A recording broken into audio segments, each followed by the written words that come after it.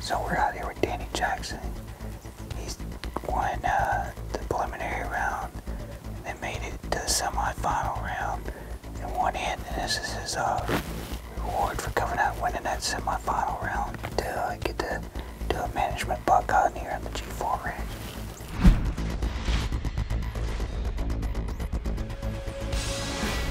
It's time once again for the largest military outdoors organization in the country to feature one of the most unique shows in shooting sports. This is Army Buckhunters Season 2. You better tighten it up. I ain't gonna let no Air Force tell me what to do. Confidence confronts precision. Pressure pairs with performance. That's it. The winners of each head-to-head matchup are awarded a hunt. The eventual national champion will receive a trophy buck hunt, with all of the meat donated to Trinity Oaks, a Texas nonprofit which provides meals to needy families. The commanding officer for these operations is Lieutenant Colonel Sean Dalrymple. Each mission begins in the TOC, the Tactical Operations Center, where Lieutenant Colonel Dalrymple sets the rules of engagement and the combatants get their final briefings.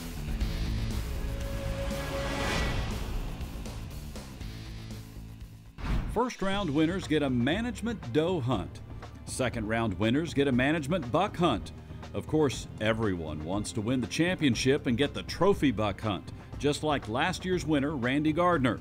His trophy axis deer was a thrill of a lifetime and set the bar pretty high for this year's competitors. The man who eliminated last year's champ in the first round is now in the deer stand, ready for his management buck hunt. One step closer to his own trophy hunt on the G4 Ranch. It's a good looking dude. I mean, it's got that chocolate ride like I know a lot of people like, but he's not wide. He's really narrow and tall. He needs to grow a lot. There's a buck way out the back. He's way back there. Just gotta make sure that deer behind it is clear. Yeah. Because you got one there and one back there. You sick, man? You'll save some of that shoulder. But you're clear now, it looks like. How's your back? Your angle? It looks good. All right.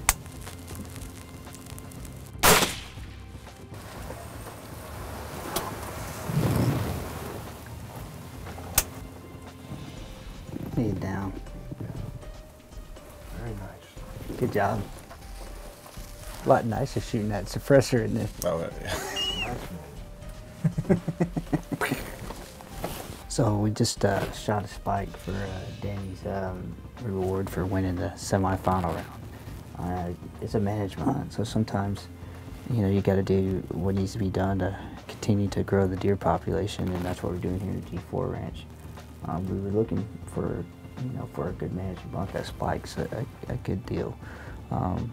To get off here based on what Chris needs done, and so we're happy to oblige. You didn't go real far. Nope, that true ballistic ammo just dropped him right there. Another management buck down for us down here. Yeah, perfect shot placement. Yeah. Yeah, really nice. So, Chris, why is this a perfect management buck to take from the property here? Well, we really strive to not have spikes.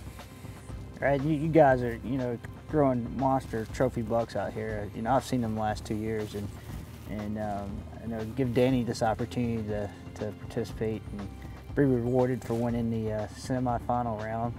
Coming out, helping thin the herd where it needs to be thinned and helping where we can. That's always great. I enjoyed having the opportunity to take a deer, and then even everything's going to Trinity Oaks, which is even better. So it's going to a great cause, and what more could you ask for, really? Force on Force Army Buckhunters is brought to you by All Seasons Feeders, by AccuFire Technology, by The Bait Barn, by True Ballistics, and by Scent Blaster.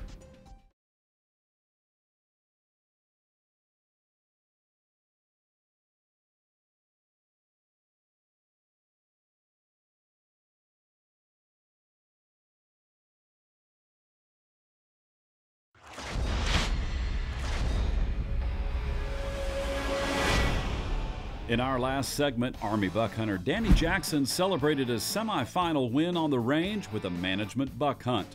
With that success, he's headed back to the lodge at the G4 Ranch to get ready for his championship round. There's always a lot going on at the G4 Lodge, especially around mealtime.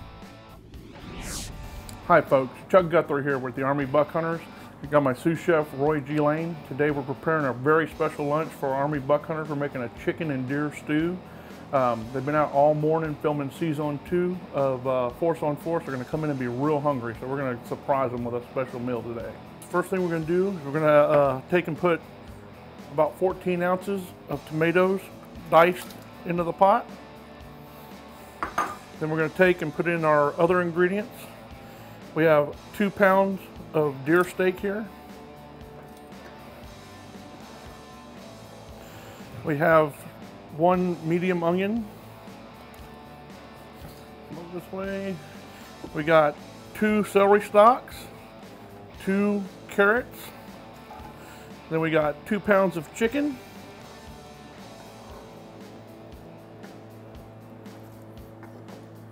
And then we got 3 medium potatoes.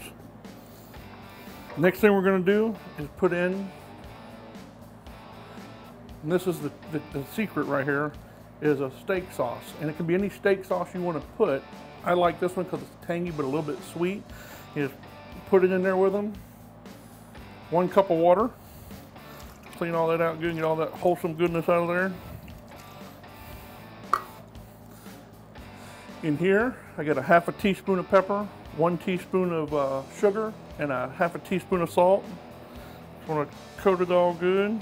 I'm gonna just mix all this stuff up and get all them flavors and juices moving around in there. We're gonna set it on a very low heat, medium to medium low, and it's gonna simmer for about 4 hours. As the onions and celery and all that stuff breaks down, it's gonna make a little more juice and stuff, and all them flavors are gonna start melding around in there. Here we are about 4 hours later. You can see it's cooked nice and stewy, nice, and all the juices are flowing around in there. What we're going to do now is take a little bit of this stock out of here, put it in a bowl, add a little bit of flour to it.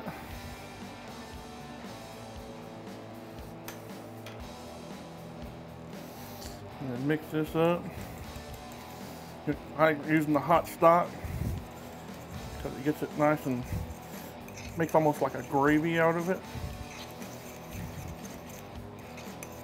Get as many of them lumps out there as you can. And then pour it all back in there.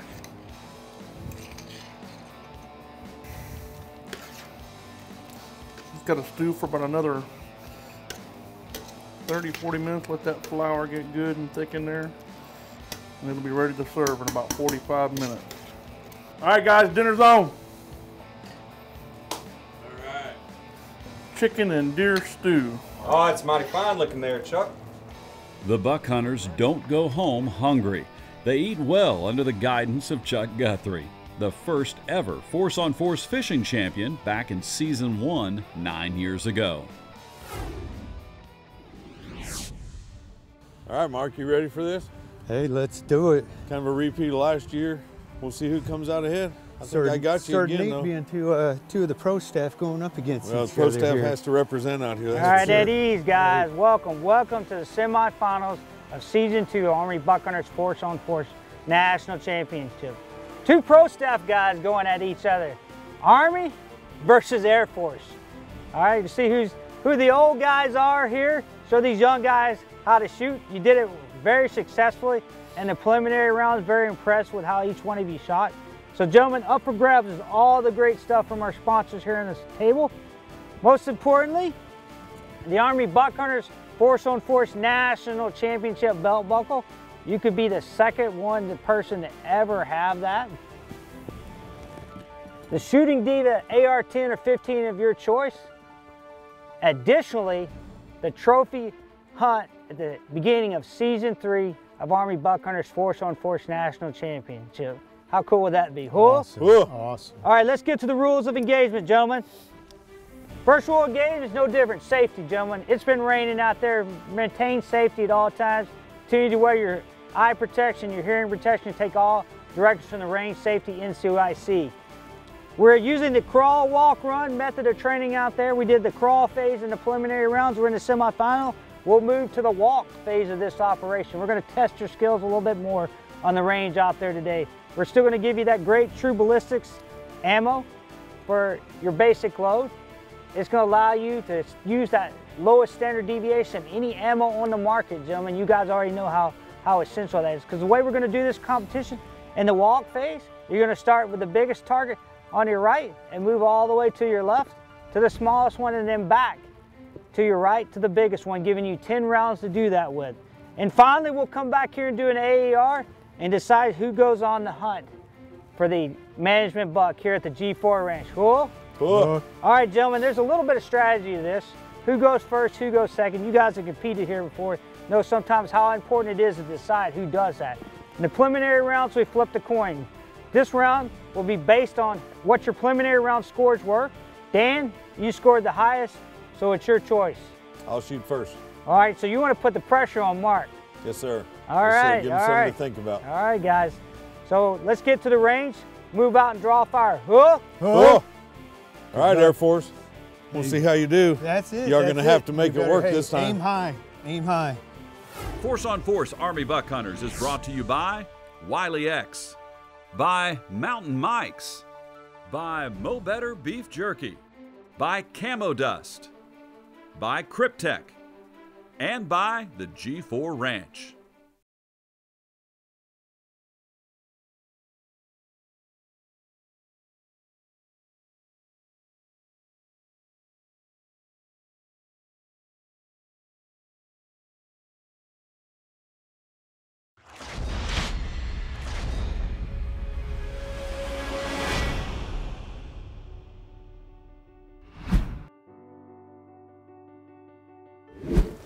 This is an assault pack. I got this when I was a senior in college. JT McClellan, Master Sergeant Mac, gave it to me. And it actually I actually know it came from the 75th Ranger Regiment. And he was a special NCO. He taught me what it meant to be a good leader. He was a primary jump master with 3rd Battalion and 75th Ranger Regiment going into Panama in '89. And I learned a lot from him. And you know, people probably seen the show this week.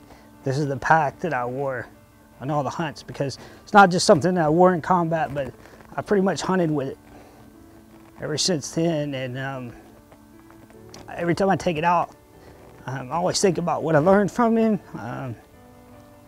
It's not just a memento, but the people that are mentors in your life. And I've had some good NCOs, and it started with him. It's just special to have something from that you carried through your entire military career, and I continue to use it still today. And his leadership continues today because it flows through you and to everybody that you've had an opportunity to lead. It does. And you know, I was a senior class when 9/11 happened, and so I didn't have an opportunity like a lot of lieutenants to go to my first unit and, you know, think, oh, what happens if we go to combat? We knew we were going to combat, and Sergeant Mac made sure that I was ready to go because he knew I was going to an infantry unit. And I would take young men into combat and then be charged with the same, you know, the responsibility to bring them back in the same condition or better than they were given to me at. And I tried to coach, teach, and mentor through the years the way he taught me the importance. You know, that's why I probably remained very, very calm when we were under fire in combat, or I'm just doing stuff regularly now. You know, that's, as you get to be a lieutenant colonel, that stuff gets a lot more further removed from me. But you know, people always ask me, "Hey, you don't really look stressed out." I learned that from him. Commanding Officer Sean Dalrymple is now with the semifinal competitors on the range. Hey gentlemen, welcome to the range. Semifinal round. 2 pro staff members going against each other. Whoa. Whoa. We're gonna confirm your 0, and then we're gonna shoot 10 rounds, going biggest to smallest, smallest back to biggest. Any questions? No questions. No question. All right, Dan, you're gonna go first. Whoa. Whoa. All right, Let's let's get it go. on. 11 o'clock, top of the black circle. 10 o'clock, halfway in the black. All righty. 9 o'clock Lock in the and clear. black. Hey, take a look, Dan. You walked it in. Just walking it down. Yeah, but you're gonna have to come down and come right. Because were you compensating for that? No, I was holding the same spot, but I'll just move it right. I'll bring it in. 11 o'clock, you're a little high. You're right on the white of the diamond, 11 o'clock. See where you're right on the white of the diamond? Yeah. All right, I'll do the last 3 just to confirm. All righty. Lock and load your last 3-round magazine. You gonna make any adjustment? No adjustment.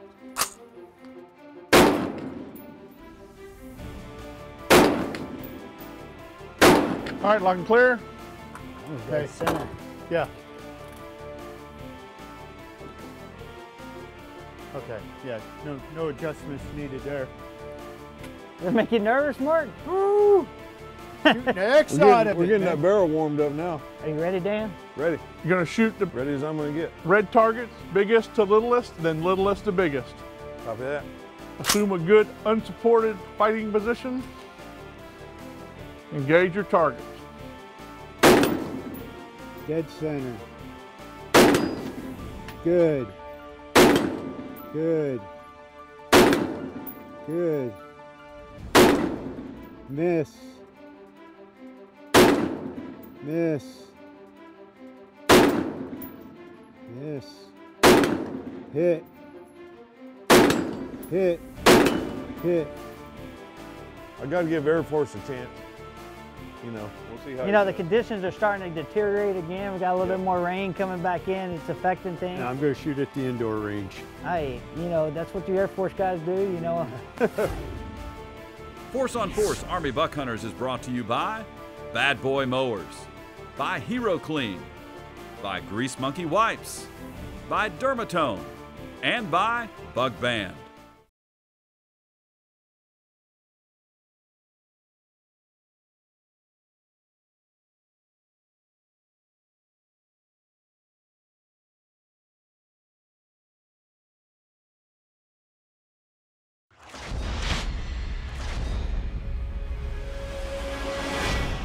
We are in the final moments of this Final Four matchup to determine who gets to advance to next episode's national championship. Now it's Mark Lotry's turn. 8 o'clock, inch left. Same, and now you're 6 o'clock, about 3 inches low. All right, lock and clear. You gotta shoot a little tighter than that, Mr. Air Force. 6:30 low. 8 o'clock just low. All right, lock and clear. A little better group, you're right there. It's 6:30 to 8:30 low now, just outside the diamond. There you go. All righty. We're good. All right, you Good, ready? let's do it. Well, you're good, because guess what? That's the only round you That's all you get. get. That's all I need. One shot each in the largest to the smallest, and then smallest back to the largest. Lock and load. Assume a good unsupported fighting position. Engage your targets. Hit. Hit. Hit. Hit. Hit. Got it. Good shot. You're in. That's a hit. Hit. Good shot. Damn, son, that's some shooting right there now. I didn't know the Air Force could shoot Air that Force. good. K9. Good job, brother. That was good, bro. What do you think, Mark? Huh? I think you put Yeah, the whoop I on think me. It's close. Oh, it it's ain't even close. close. We know how this one Getting turned cold. out. You done good, old man. Not bad for an Air thank Force you. guy. At Yeah, ease, thank guys, you. at ease, at ease. Congratulations on making it back from the rain. Conditions are pretty bad out there. I mean, we got weather moving in, it's turned colder. It's rained, I had to pull out the rain, writing the rain paper to keep track of your scores. It's just getting pretty miserable out there, but we're using that true ballistic ammo, so fighting those conditions, you know, the ammo has not been the issue. As we go to the scorecard here, Dan, you shot 7. And Mark, you shot a perfect 10. So you really put the whooping on him out there. Hey, if I'm going to get beat, I want to get beat. I don't want it to be close. I want, you know, and I'm happy for him. I mean, he done good. So Mark, you'll move on to the finals to compete for the Force on Force Army Buckhunters National Championship. Well, before we do that, you're going to go on a management buck hunt here at the G4 Ranch. So I need you to go PCCs, PCIs. Dan, you get the honor of cleaning the weapon since you didn't move on to the finals. So you guys move out and draw fire. Hook! Hook! Congrats, brother. Thanks. Our bracket is now down to 2. Danny Jackson takes on Mark Lotry to see who can win it all. We crown a national champion in the next episode. We thank you for watching Army Buck Hunters.